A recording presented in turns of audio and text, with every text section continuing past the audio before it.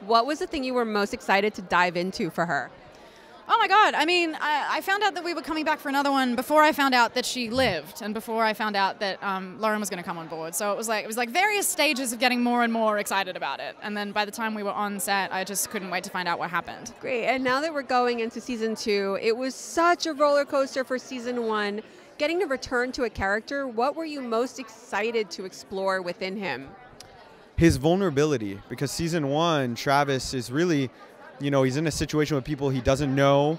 He's not close, and he's a 17-year-old kid in 1996. He's not in touch with his feelings.